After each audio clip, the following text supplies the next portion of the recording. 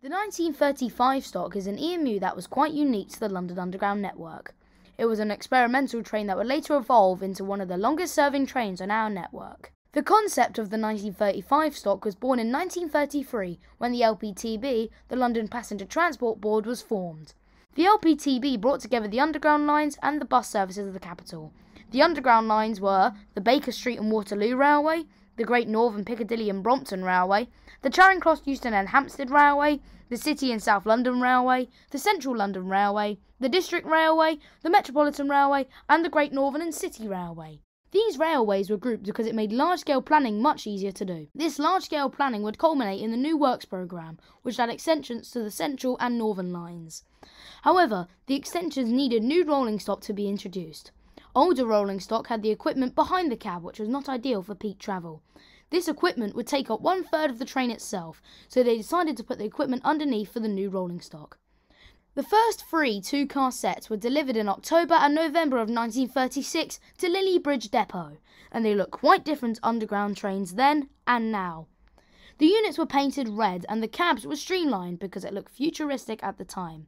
The trains entered service on the Piccadilly line on the 8th of April of 1937, but the stock did encounter some problems.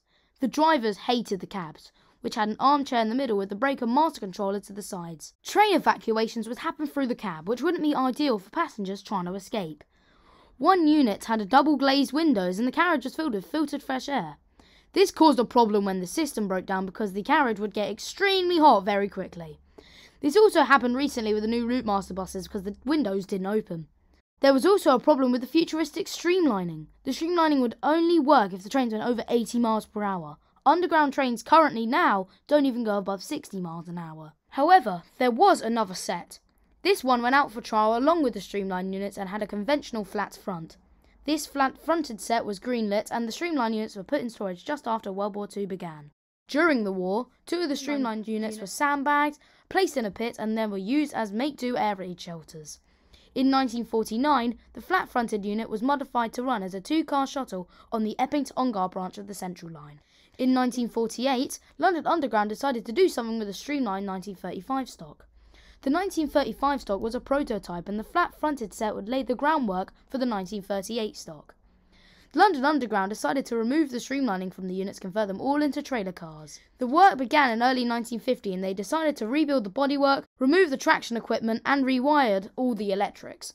By August 1950, all streamlined units were converted to look like 1938 stock trailers, but they did have minor differences. The converted units were moved to the newly extended Central Line from Loughton to Epping on the 25th of September 1949, but sometimes the stock would run from Woodford to Hainault, which had opened in late 1948. In 1954, the units were sent back to the Piccadilly line to serve the little-used shuttle from Holborn to Aldwych. While on this branch, one unit, car 11010, overran the station buffers on the 3rd of April 1955. The unit was damaged because of the impact with the buffers, but was rebuilt and looked more like a 1938 stock than the other 1935 stock sets. In early 1957, a unit was moved to Ealing Common Depot to test the regenerative braking. The test unit was returned to passenger service in May 1960 and went to the Epping to Ongar branch to join the other units that were moved there in November 1957. The 1935 stock units had a modified 1927 stock trailer for more passenger accommodation. However, the Central Line got 1962 stock units that weren't painted. The unpainted aluminium of the 1962 stock made the red of the 1935 stock look outdated. The units were repainted between August 1963 and May 1965 and had de-icing equipment fitted, but the end was near for the trains. The trains ran on the Epping to Ongar branch for 2 more years until they were withdrawn in 1966, after 29 years in passenger service. The units were replaced by 1962 stock, which ran on the shuttle until it closed in 1994. The 1935 stock was left in storage at Hainault Depot as London Underground thought of what to do with the trains. There was an idea that they would replace some 1938 stock units with some articulated 1935 stocks, and they tested the idea in May 1969. These plans got to the testing stage, but was reassessed when the Heathrow extension of the Piccadilly line was greenlit. They decided to drop the idea and they decided to use 1972 stock trains that were similar to the 1962 stock on the Victoria line. With the idea dropped in early 1975, the 1935 stock was scrapped at Acton, with the remaining units at Ruislip were officially scrapped on the 10th of October 1971, with none surviving into preservation. Overall, the 1935 stock was a unique train, born out of the idea of going faster, but would culminate in the creation of the 1938 stock, a train that lasted 83 years on our national rail network.